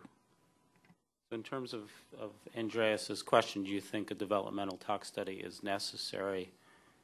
I would add to that sentence, is it necessary to inform a recommendation, or is it necessary for future research? Because there could be two components to that, right? Well, I'm bringing this up because of this. If we say, on the basis of the evidence available to us, there is no further concern about the IDP, therefore we can't see a case for continuing an interim ban. If you then say, but we want further data on developmental tox, appropriately designed developmental tox data, you have lost the lever to get there. No one will do it. If, however, we say provisionally interim ban continued with a view of relaxing that, provided we have a properly designed developmental tox study, that would sound a little different. Well, I think, first of all, we need to move what we have under developmental up to reproductive, because technically that's not a developmental study. I mean, it's exposures during the developmental period, but it's not designed as a developmental tox study, as Byrne has said. So we really don't have strictly a developmental tox study. And I think your point is well taken, that if that's something we judge to be necessary, then we need to take that into account in our recommendation. And also, we don't recommend that other studies would be done. We're basing all of the weight of evidence on one study, one laboratory, one test sample, and that's below the threshold for being able to make a firm statement. I mean, the reproductive study, being fairly well designed, reduces the probability of a surprise here. I don't think there's a big surprise waiting around the corner if we did that study. But if we're talking about how confident are we of allowing millions of children to use a product with this in there, I don't think this one study is above the threshold for being able to have a weight of evidence that gives us confidence. That's what I was asking, because thinking about it on the flip side with epidemiology, if you have a single epidemiologic study which seemed good, well designed, if it was positive, would it be enough to make a recommendation, or if it was null? You probably wouldn't base it just on that. So, but I don't, I haven't read this study, so I didn't know how well it was done, or if what the other needs were for further research to replicate or expand. As an example of how serious they were about this, they did a pilot study to pick dose levels for a preliminary 2-generation reproductive study, which then was the basis for picking the dose levels for the final 2-gen study. That's a pretty serious event to go through that series. So they did it well. But it's one strain of rat, one laboratory. The threshold that we work with is generally higher than that, before we can make a firm statement. What would you rather do? I just can't see how we can continue the ban. I think what we could do is make a recommendation that the ban be lifted, but only after more sufficient data is provided on another study. Is that what you want to do? I mean, that's the other option. I mean, that might be the middle ground, saying that right now we need verification, that we are leaning toward lifting the ban, but we need verification because one study is not sufficient. Can I ask Holger about the physical-chemical properties of the IDP? Say, were the interim ban lifted, would we then have wide application and wide use of this in children's toys? Well, mind you, the interim ban is presumably there for a reason, but one isn't so sure. No. I would say Mike is the better one to answer this question. Do you think the IDP might be? Well, it might be. I don't know, because there are other alternatives, but it would be a definite possibility. You know what? This actually recommending another study would provide us with two pieces of information. One, the study has to be designed in such a way that we know that it's DIDP, all right, getting back to the point of the matter that we're focusing on, and not contaminated sufficiently or with the INP, and then also provides a better weight of evidence for a decision. So we're leaning there, but we need a little bit more data, and also it provides a way of reducing this uncertainty about whether or not we're dealing with a pure compound or not. I think that puts us in a much, much firmer position in a final analysis, but at least it shows that we're targeting toward that direction. We just need a little bit more data to firmly establish that. But I think we should be very clear that we want assurance that a DIDP product is not a means of delivering exposure to DINP. That's one aspect, and second is following on what you also said, Bernie. We would need a bit more assurance in a developmental tox study. So it's not just a replication. It's just not simply more data. It's different data and different endpoints. And even in the reproductive study, testosterone was not measured, right? So I mean, a recommendation potentially about maybe a more relevant, sensitive endpoint. So it's not really just replication. It's missing data. Yeah. So recommendation is continuation of interim ban until provision of these data. We should state that we're and evaluation of the results. Right now, we're leaning toward removal, but we cannot do it until we complete studies to verify what has been suggested. So I think it's a fair way of describing that. You know, in this particular case, go out and do the science. Move this ban. And if you can prove it, well, fine. If you can't, well, then the ban remains. Does that work for you, Andreas? I think we need to be careful not to promise that the ban will be relieved when you finish these studies. No, it has to be evaluated. It's contingent upon the results of the studies. Well, I think that's what he said. Obviously, yes. I mean, that's what we all mean.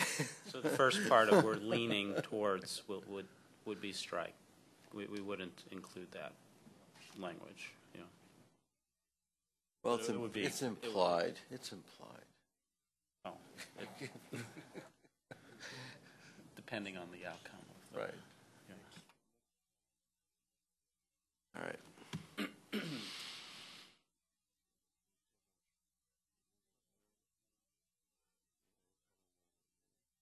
Where are we going to go?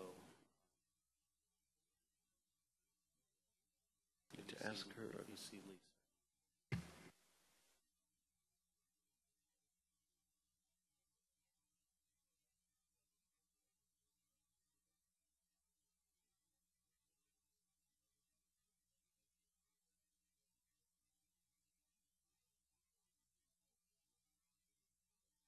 Yeah, before we leave, let's take a few minutes and talk about the December meeting.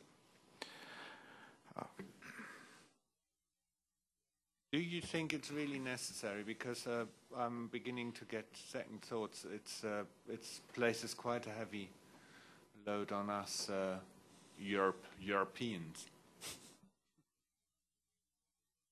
I don't know. I feel at the moment we've got into the swing of things and made great progress.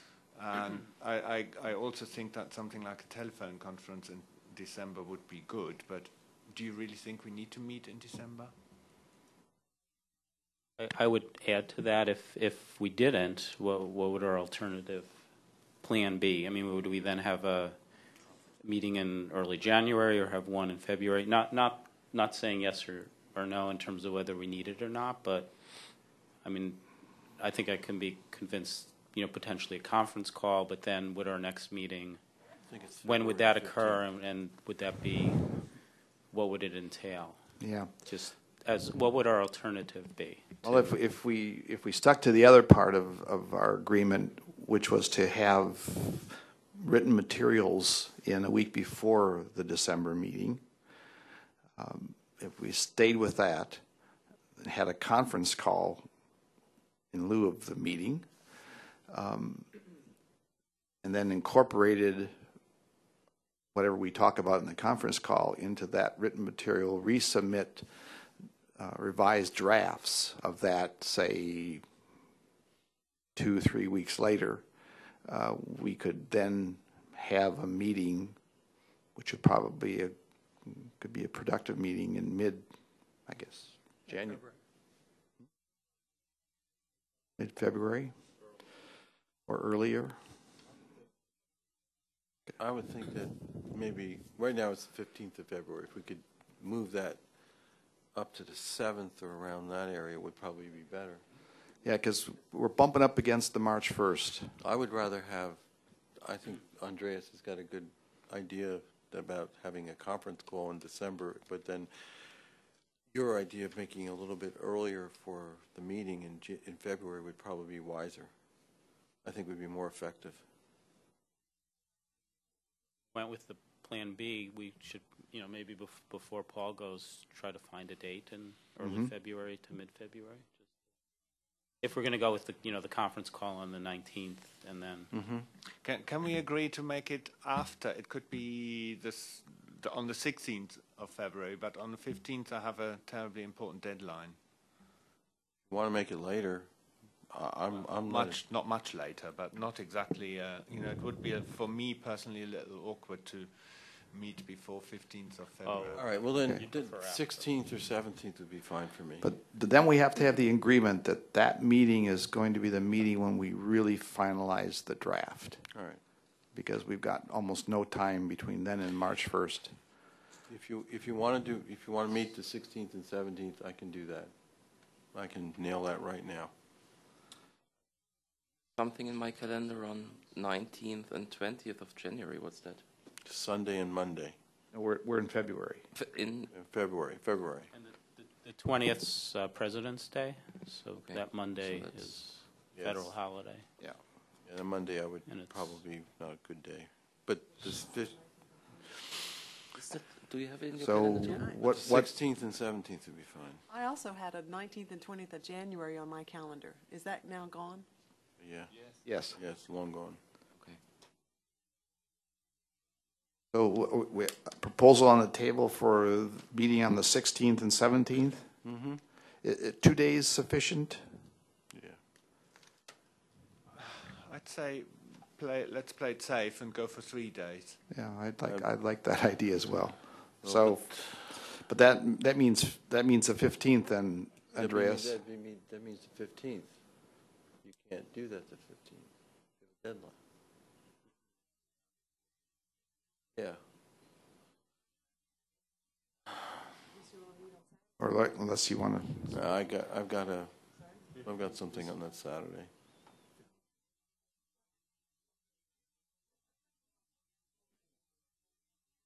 On Saturday, I have a family obligation.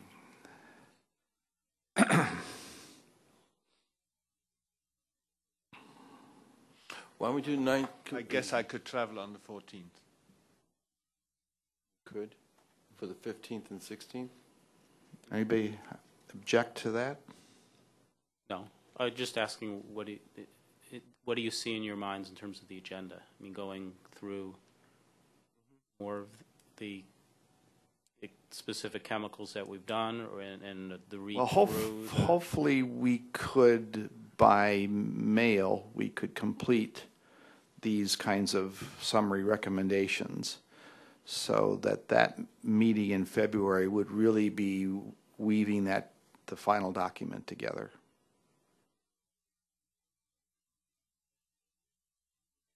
So what do you want to meet on the 15th and 16th? 16th and 15th, 16th and 17th? 17th, yeah. February. So 15th, 16th, and 17th. Anybody object to that?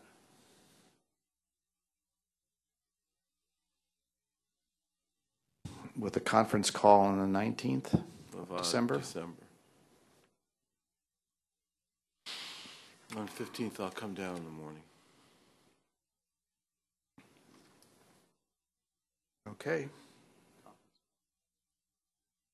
Can I request something? I'm getting. I know what I have to do. I think I at the very least have to write the DINP stuff, but in regard to all the other assignments, I'm a little confused. Can I call upon Bernie and Phil to maybe make a list, or with the help of Mike, to give us clear writing assignments? Yes. That'd be great. Yeah. So. Will do.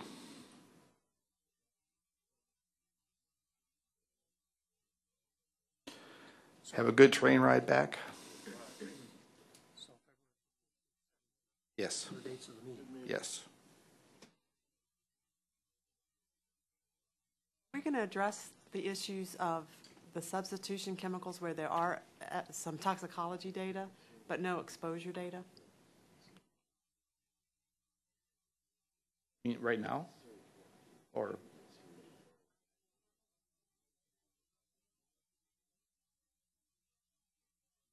Well, we're certainly going to address all of them at some point, and using My point hopefully is- this template. But we haven't gone through that sort of case evaluation. Right, I know. Is that something we can do together before we depart? I'm not sure who's writing what about all of that, but I wouldn't have the faintest idea how to do that. Well, I'm not leaving for 45 minutes, so we can try one right now.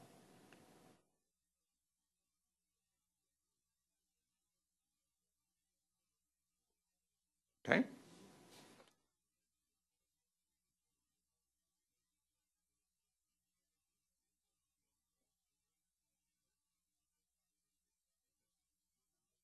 We're going to try one of what? The substitutes. Do you have one in mind you'd like to try? No, I mean, I don't know much about the substitutes. I know we don't have biomonitoring data for the substitutes. I'm looking through your sections. There are some toxicology data on them. Yep. But without information about exposure, what's to be done? Okay, let's see here.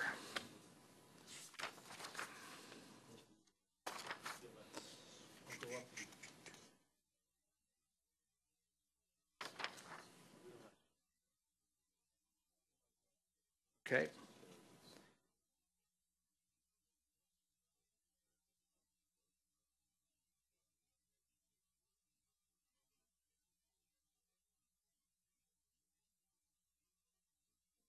Okay, we could do DEHA.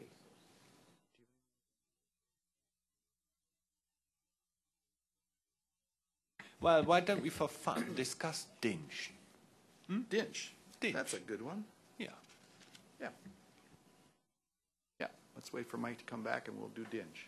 But that's actually a different case because that's where we don't even have toxicology data on that, right? We know nothing about.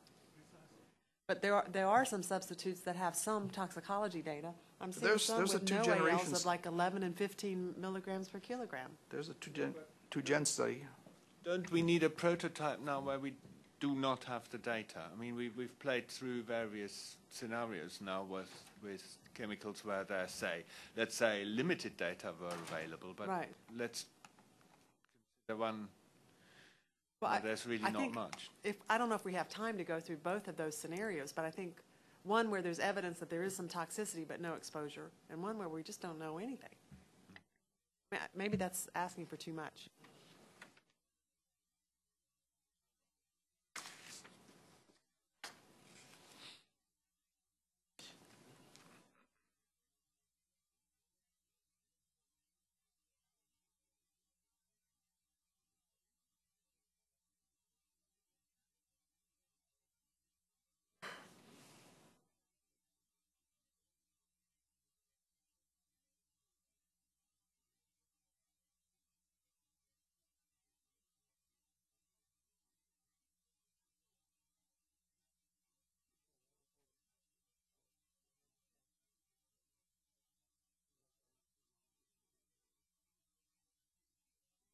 I'm just looking at under tab 7. It's summarized on the back on page 44. There are some with not applicable. And then there's some with no AL estimates that are 11, 5. Oh, that's, sorry, there's not. 11, 16. But I don't see DINCH there. Is this just an early version? Yeah, DINCH, there's no developmental tox. I don't know about repo. From Japan. DHA, there is a developmental tox study. DINCH, there's no developmental tox.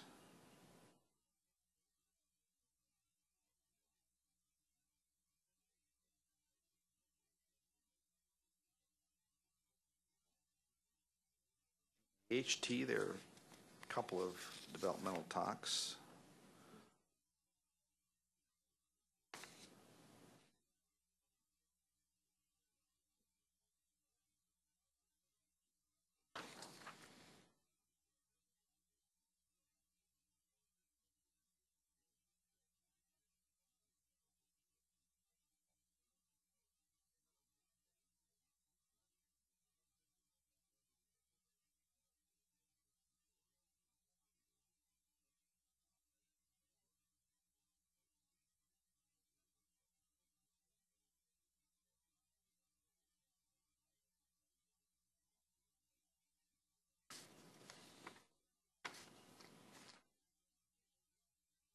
May not matter which one we choose. I mean, you guys can just.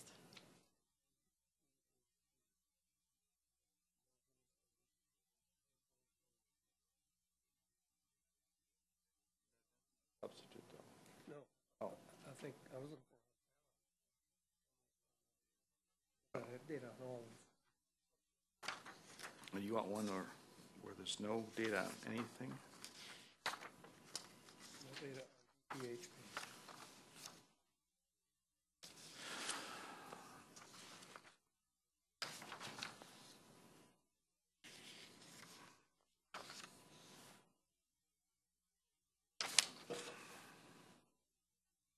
Other phthalates, DMP.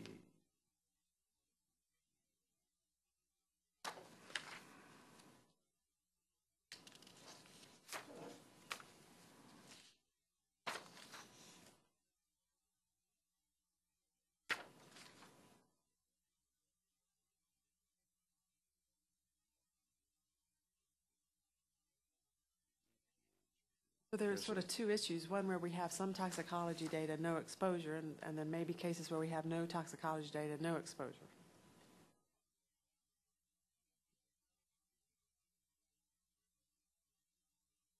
No exposure data, not no exposure.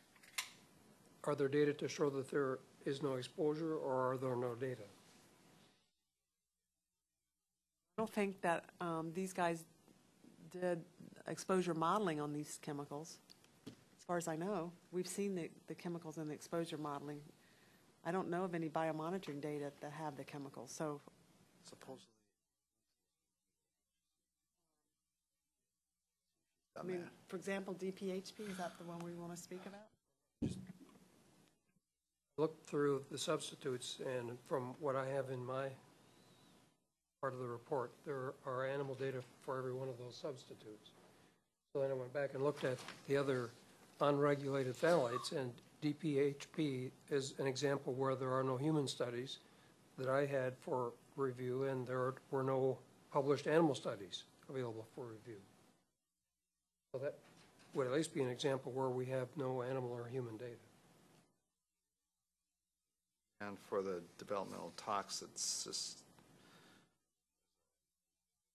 brief report and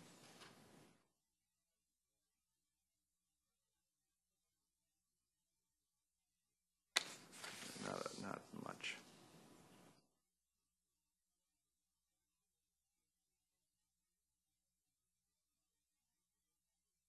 At this point, then, is it the matter of sort of comparing it structurally to chemicals that we know something about? It's hard to say.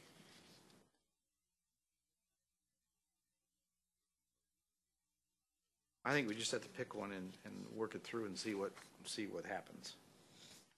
Okay, so DPH.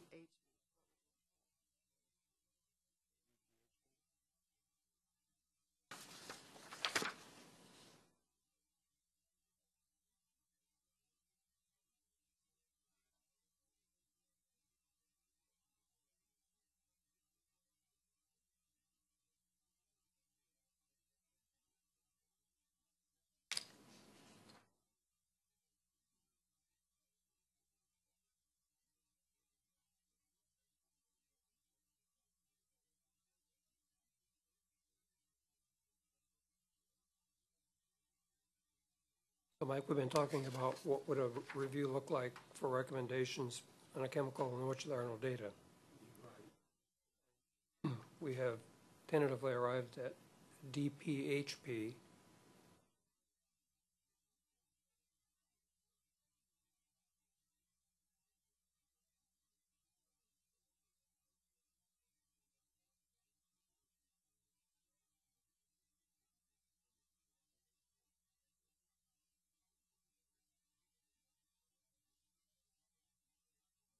Want to do the reproductive?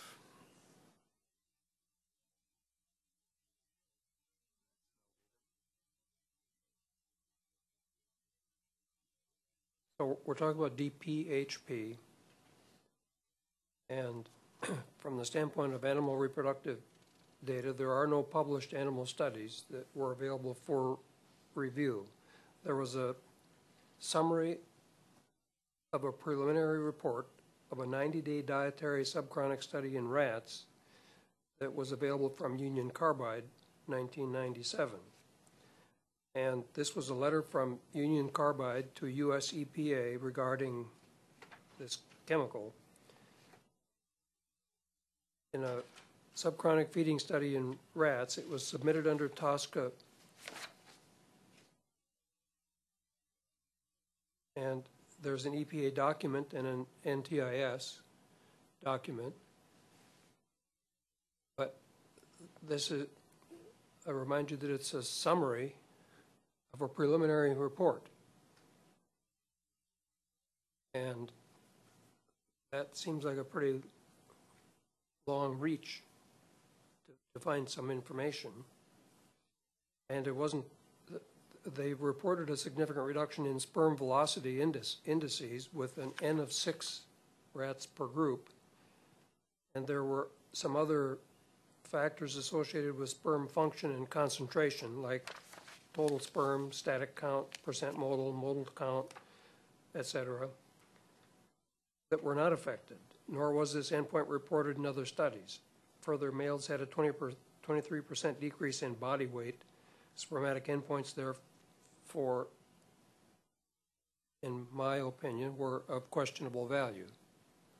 So this was a broader study, not one looking at the specific question that we've been addressing, but it's a 90-day tox study, which in general are a pretty thorough evaluation, but does not include the kinds of measures that we would be looking for specifically in addressing the question of anti-androgenic activity. So that this is not a final report of a study, and it's only a summary of a preliminary report. So my suggestion is that I would not put a lot of weight on this study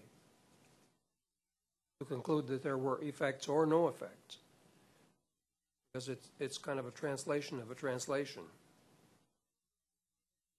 of a study that wasn't specifically designed for what we're looking for. Doesn't mean the study is unimportant, but I don't know how much it helps us. And there were no other published studies. Yeah, and in terms of the developmental,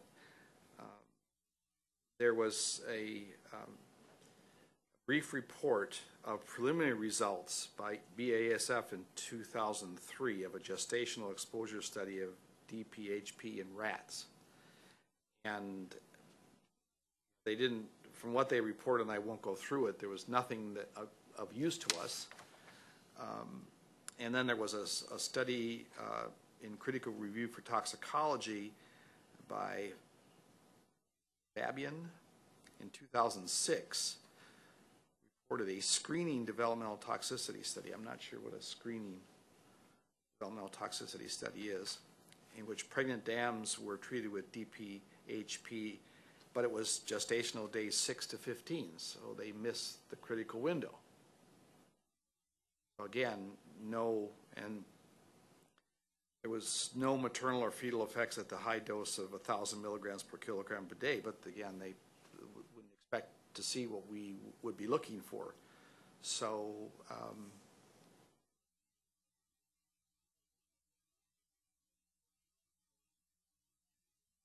Well, most likely that was what we would refer to as a range-finding study. It's a preliminary study to find out if the effect seen in a preliminary study is significant enough to warrant doing a definitive study. And if it is, then you've already done the range-finding study to find out the dose levels that you might use for that definitive study. okay. But again, it was done at a time in development that was not appropriate for what we would want. So when we get down to experimental design, we would make comments.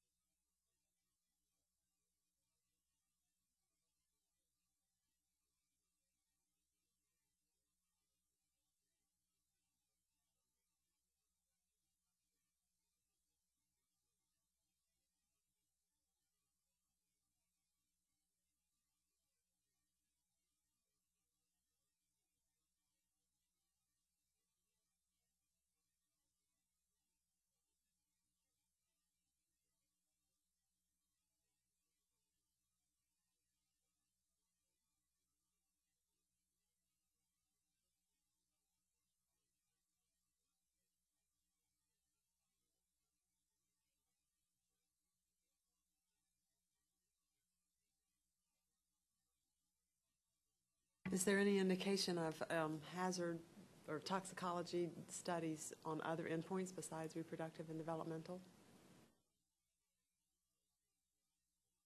I know you haven't looked for that, but do we have any?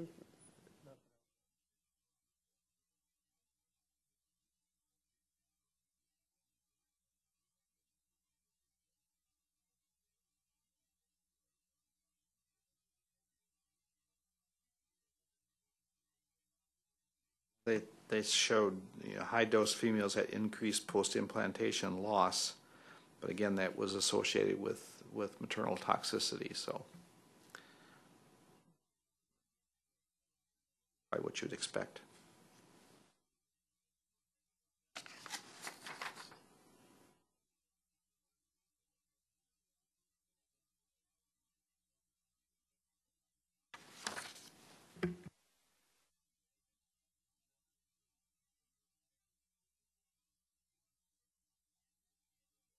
I'm just looking at the guidelines from the WHO IPCS report on cumulative risk guidelines, and they're suggesting as a tier 0 analysis, in the case of lack of data, that it would be okay to use. I mean, they're focusing on hazard indices for grouping chemicals together, but they're saying it's okay, at this very first level to even combine things across sort of non-comparable reference doses or points of departures.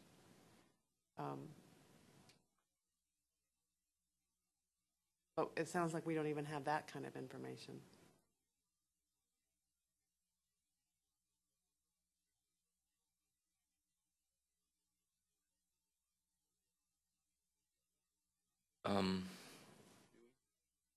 The current method in human biomonitoring, you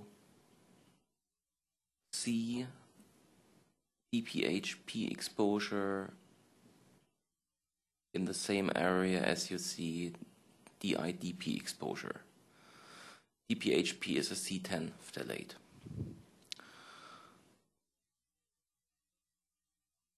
So in a sense, it is a DIDP, but only C10. So we see the structures in biomonitoring studies. So all biomonitoring studies, also the ones from the CDC, that measured the carboxylated monoester of the IDP would see the carboxylated monoester of dipropyl heptylphthalate.